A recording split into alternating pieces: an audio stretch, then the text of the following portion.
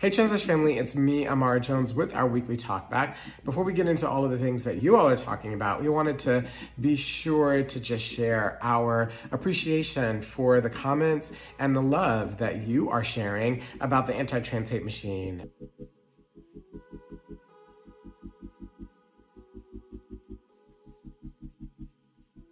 Our limited series podcast looking into the people, the money, the institutions behind the anti-trans backlash that we're all currently experiencing. So be sure to check that out and to continue to share your love and your comments for that series. Now, there's so many things that we are particularly interested in at TransLash. So that's why we paid particular attention this week, and so did you all, to a new GLAAD report. There's a dearth of representation of trans characters in film. In fact, no major roles were portrayed by trans people in film this year.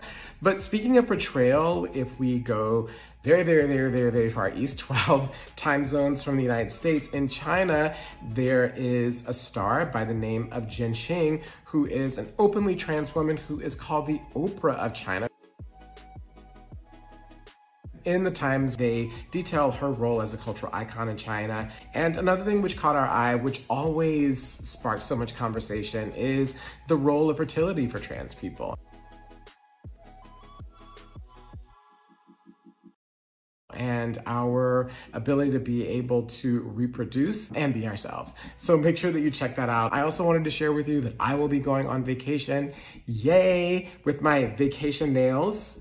Thank you, she's polished.